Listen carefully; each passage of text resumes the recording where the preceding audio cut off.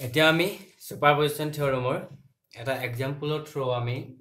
Discuss কৰিম যত যেটো আগত বুজাইছিলো তাৰে এটা এক্সাম্পল যত ৰেজিস্ট্যান্স আৰু ভোল্টেজৰ ভ্যালু থাকিব কুৱেশ্যনটো যদি লিখি লওঁ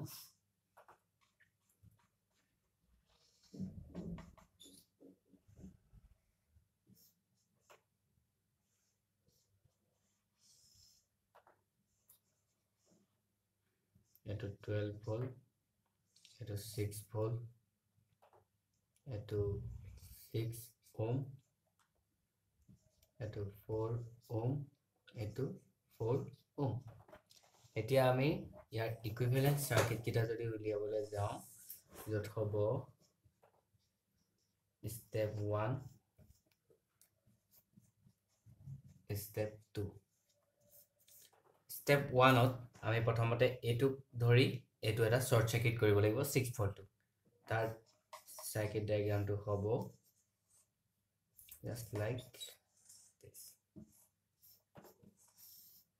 এটো 12 ভোল্ট এটো 6 ওহম 4 ওহম 4 ওহম তাৰ পাছত আমি 6 ভোল্ট ধৰিম 6 ভোল্ট ধৰিলে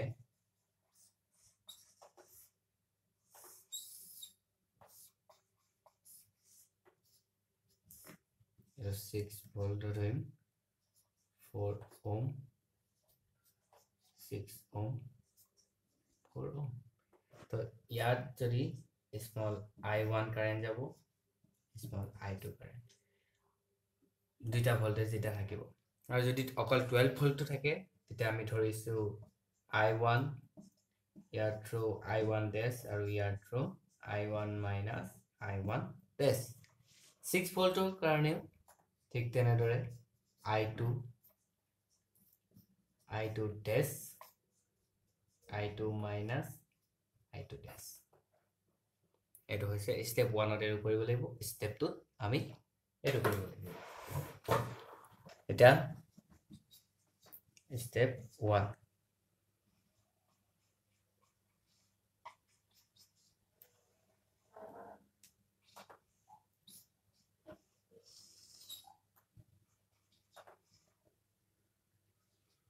6 4 4 12 আমি ইয়াক আঁকিব পাৰিম এটা সাৰ্কিট ডায়াগ্ৰাম হিচাপে যত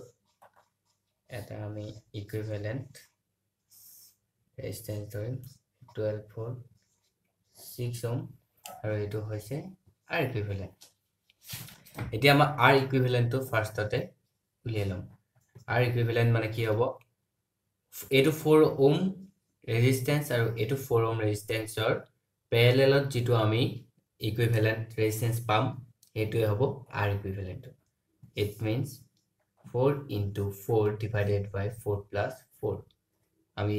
R ইকুইভ্যালেন্টৰ কাৰণে পাইছিলো যদি দুটা থাকে R1 R2 by R1 plus R2 এটোকে আমি ইয়াত কৰিলো তো এটো কৰিলে আমি R ইকুইভ্যালেন্টটো পাম 4 গুণ 16 divided by 8 is equal to 2 ohm it means R equivalent মানে হ'ব 2 ohm এতিয়া আমাক লাগে i1 কারেন্ট 12 ভোল্টৰ কাৰণে যেটো কাৰেন্ট যাব i1 তো ইয়াৰ থ্ৰু যাব i1 তো আমি এটো সাৰ্কিটৰ পৰা লুপৰ পৰা আমি লিখিব পাৰিম 12 is equal to i1 into 6 plus i1 into 2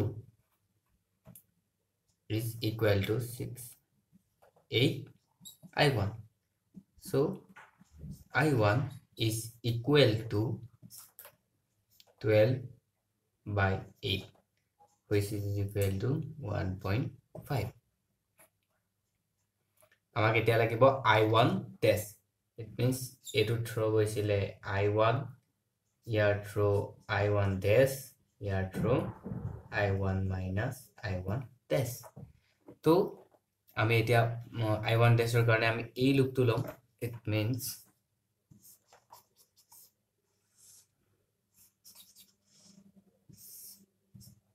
এটো যদি a পয়েন্ট হয় তো b পয়েন্ট হয় এটো ইয়াত হ'ব a b আমি অকল এই লুপটো লম য'ত এটো থাকিব 4 ohmৰ এটো থাকিব 4 ohmৰ ইয়াৰ থ্ৰু কাৰেন্ট গৈছিলে I1 dash ইয়াৰ থ্ৰু কাৰেন্ট গৈছিলে I1 minus I1 dash so আমি এই লুপটোক এনেদৰে লিখিব পাৰিম 4 I1 dash is equal to 4 into I1 minus I1 dash so I1 dash to ইফালে গুচি আহিলে হ'ব a I1 dash is equal to 4 I1 I1 dash is equal to 4 by 8 into আমি I1 or value to পাইছিলো 1.5 which is equal to 0.75 আমি তাৰ মানে I1 dash or value পালো 0.75 হল এতিয়া আমি আগবাঢ়িম স্টেপ 2 ৰ বাবে এতিয়া আমি কৰিম স্টেপ 2 যত আমি 6 ভোল্ট বেটাৰিটো আমি কনসিডাৰ কৰিম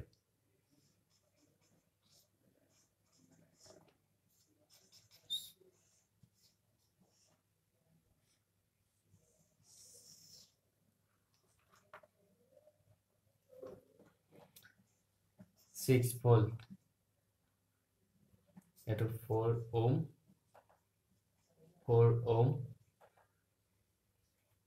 6 ohm eta yar equivalent circuit to ami akibo parim enedore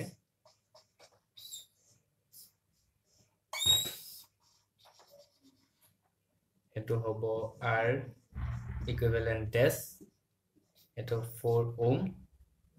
6 volter karone jodi I2 current efale flow hobo I2 dash aru efale jabo I2 minus I2 dash so এটা just etu circuit or etu jodi equivalent circuit kori lom r equivalent or karone yar eta same circuit so yar through current I2 jabo yar through I2 jabo to ami ei circuit tok jodi akibor jao enaba hobo 6 is equal to 4 into I2 plus R equivalent dash into I2. The amar R equivalent to ki hobo? R equivalent is equal to same eto A B jodi hoy to yar through resistance ki A B through koibole gole 6 ohm aru 4 ohm ei duta ami parallel pam it means ako likhibo parim 6 into 4 by 6 plus 4 it means 2.4 ohm tamane a r equivalent resistance to hobo 2.4 ohm etia ami yak jete put kori dim ami pam equation a boli thoi loisu at jodi put koriru 6 is equal to 4 plus 2.4 into I2 current so I2 current to ami pam 6 by 6.4 which is equal to 0.93 eto hobo amar I2 current eti jodi ei loop to akibole jao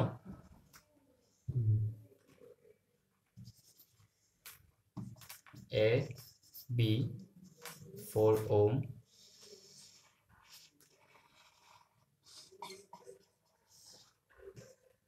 6 ohm yar through current goise I2 dash yar through current goise I2 minus I2 dash to is jenege dhuru amar bostu to amar circuit or pura enake likhibo parim ami I2 dash into 6 is equal to I2 minus I2 dash into 4 I2 dash to ifale anle then I2 dash is equal to 4 I2 so I2 dash is equal to 4 by 10 I2 is equal to 4 by 10 into I2 value is 0.93 which is equal to 0.375 হল আমি এতিয়া আমি এজে হল গুটেই সার্কিটটো যেটা লও তেতিয়া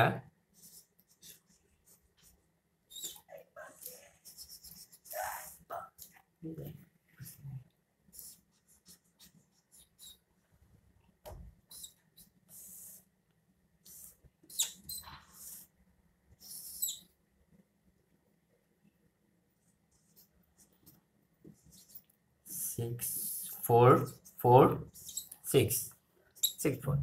এতিয়া আমি প্ৰথমতে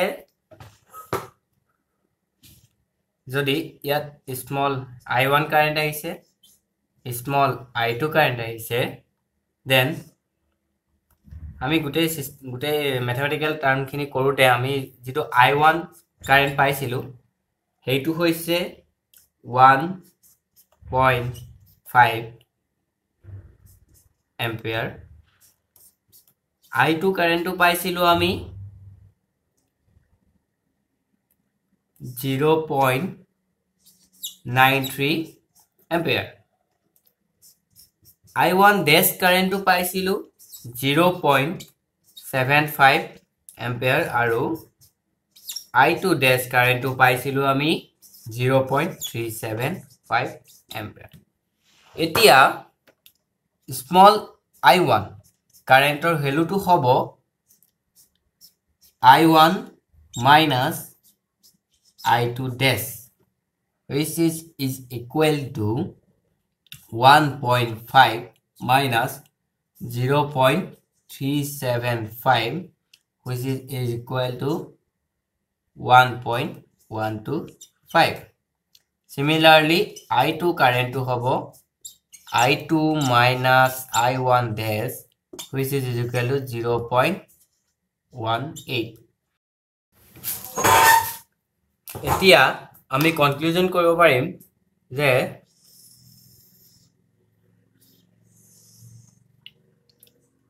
the current flow through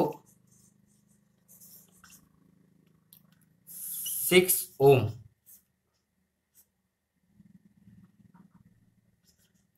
R1 is equal to মানে ইয়াৰ through I1 আসিলে I1 ৰ কারেন্ট হ'ব 1.125 similarly through 4